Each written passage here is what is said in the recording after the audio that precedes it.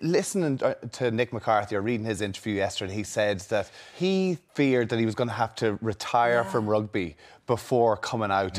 He wanted to come out. He said he struggled to come to terms with it himself personally. And when he came to terms with it personally, he didn't know what to do. And he said, I was going to give up rugby and then tell my story.